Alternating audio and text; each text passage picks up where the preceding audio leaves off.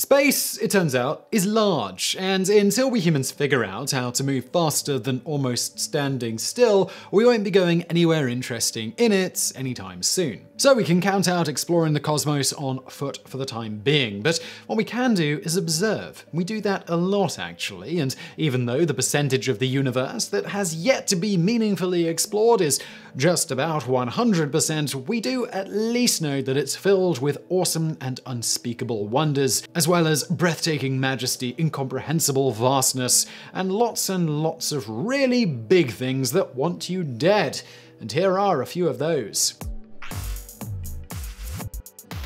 Neutron stars. Neutron stars are more or less defined by the tug-of-war that exists between the explosive outward push of their nuclear fusion and the inward pull of their own gravity. Eventually, though, they all run out of fuel to hold that gravity at bay and collapse under their own weight. What form of stellar corpse the star's core takes at that point depends on its mass. The vast majority of stars, including our sun, simply don't have enough of that mass to end up as anything other than a simple white dwarf. For more massive stars, though, so much gravity will be crashing inwards at the end of its life, and with such immense energy, that the negatively charged electrons of its constituent molecules will be smashed directly into the positively charged protons of its own nucleus, cancelling out the charges and leaving behind a neutrally charged ball of, well, neutrons. The resulting neutron star is so dense that a teaspoon of it in Earth's gravity would weigh as much as a mountain. And the whole former star's mass, keep in mind we're talking about a star 10 to 29 times as massive as the Sun, would be squeezed into a sphere no larger than, say, Philadelphia. Think about that. Multiple suns worth of mass and gravity, all vacuum-packed into a sphere you could, at least on paper, drive across in a matter of hours. Also worth noting, gravity is, by several orders of magnitude, the weakest of the four known fundamental forces of physics, so asking how much of it you'd need to overwhelm the nuclear forces in this way is like asking how many sheets of paper you'd have to stack on the deck of an aircraft carrier to sink the ship, and the answer is a lot. Pulsars. If you're ever gazing out at the night sky and spot a star that appears to be blinking, it's not. At least, not really. What you've probably got is a pulsar, a unique type of neutron star characterized by immensely powerful beams of highly concentrated electromagnetic radiation rocketing out of its magnetic poles as the star spins rapidly beneath them.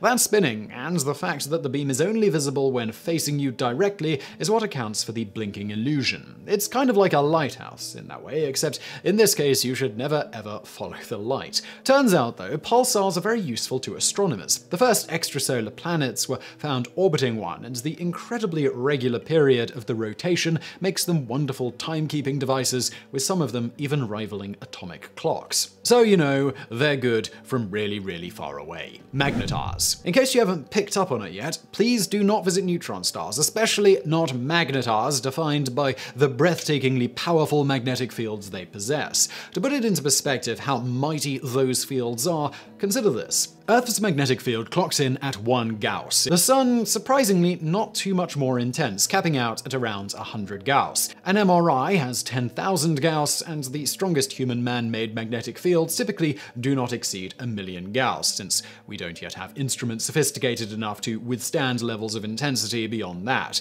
Neutron stars? Well, not 1,000,000, not 1,000,000,000. Try 1 trillion Gauss. That is, to put it mildly, quite impossible to adequately describe. Magnetars are even nuttier, with magnetic fields in excess of 1 quadrillion Gauss compared to Earth's 1. That's enough magnetic intensity to utterly atomize you if you were to get within several hundred miles of this thing. Keep in mind the thing itself is very small. And it doesn't stop there. When those magnetic fields decay, all sorts of deadly radiation is thrown out into the cosmos, from X-rays to wickedly deadly bursts of gamma radiation. In case you're wondering, no, gamma ray bursts won't turn you into the Incredible Hulk so much as they'll turn your entire planet into a scorched hellscape. And here's the killer. Neutron stars of any type are only the second craziest thing stars can end up as after they die. For stars even more massive than the ones that become these, the force of their end-of-life gravitational collapse is so immense that it blasts right past the Chandrasekhar limit, holding up white dwarfs, past even the Tolman-Oppenheimer-Volkov limit of degeneracy pressure for sustainable neutron stars,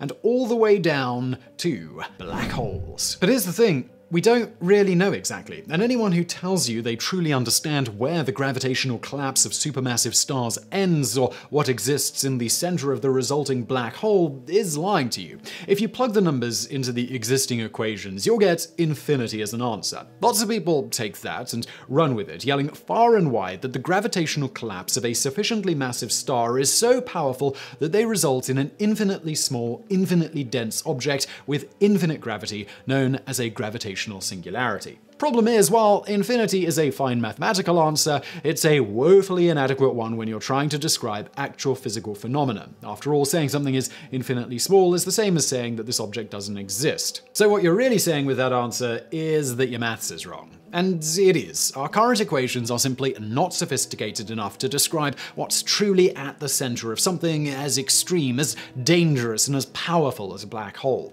And it's not like we can just go snap a picture of its interior either, because they are, by definition, invisible. If you had a death wish, you could certainly venture past the event horizon, the point of no return, beyond which not even light can escape, but that still wouldn't be good enough, because even if you somehow avoided being stretched into a string of individual atoms long enough to plant your eyeball on whatever the actual black hole center is, please do not do this, you still wouldn't be able to see a thing because all light is rushing towards this object and none is coming away from it. So until we figure out how to unify general relativity, big picture physics dealing with stars, gravity and supermassive objects among many other things, and quantum physics, small picture, atomic and subatomic scale things like what a black hole center likely is, we will never get to the bottom of this. Hopefully someone will one day, and maybe it could be you. But don't hold your breath. The inability to unite our two grandest theories has stumped physicists for decades, leading us down some mathematically gorgeous but ultimately untestable mathematical rabbit holes like M or string theory, which requires the existence of 11 dimensions in order to make the two theories play nice with each other. Even Einstein himself, the man who unified space and time and matter and energy, died trying and failing to unify his own relativity, which led to the discovery of black holes to begin with, and the simultaneously emerging conclusions of quantum physics. So, good luck with all of that, and stay away from black holes. Supermassive black holes. There's an argument to be made for just throwing this in with the last section, but supermassive black holes are so much more dangerous, fascinating, and well, massive than standard stellar ones, which are hardly boring themselves, that they deserve their own mention. Now, scientists are fully aware that supermassive black holes, which can have masses millions or billions of times that of the Sun, could not possibly have been formed from a single stellar collapse. The verdict is still out on how they came into existence, but it's likely the things have had enough time to devour lots of tasty stars, nebulae, and everything else in their path and merge with other black holes. Additionally, every galaxy has a supermassive black hole in its center. The Milky Way's is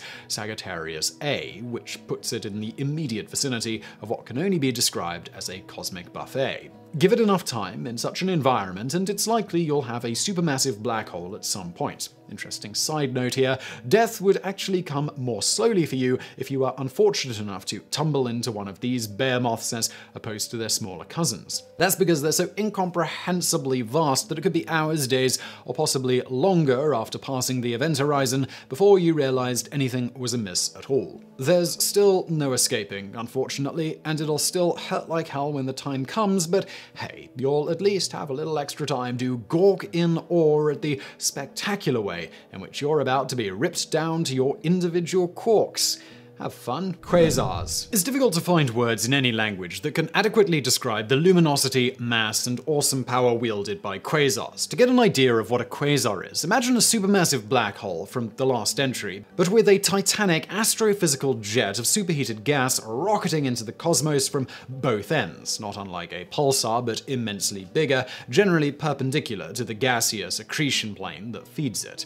These ancient behemoths can quite easily outshine their host galaxies, and the most luminous ones can do so many thousands of times over. If you're worried about death by quasar, though, don't be. The nearest one, 730 million light-years away, is merely a whisper of a long-dead beast. The closest active one, at least visibly active, although it's likely dead by now, is 3C273, right around the corner, 1.7 billion light-years away. But let's keep it that way, please, and hope that a well-earned spot at the top of this list will be enough to appease it. So I really really hope you found that video interesting. If you did, please do hit that thumbs up button below. Don't forget to subscribe. Also, why not check out another channel I do called Geographics? I'm going to link to that below. And thank you for watching.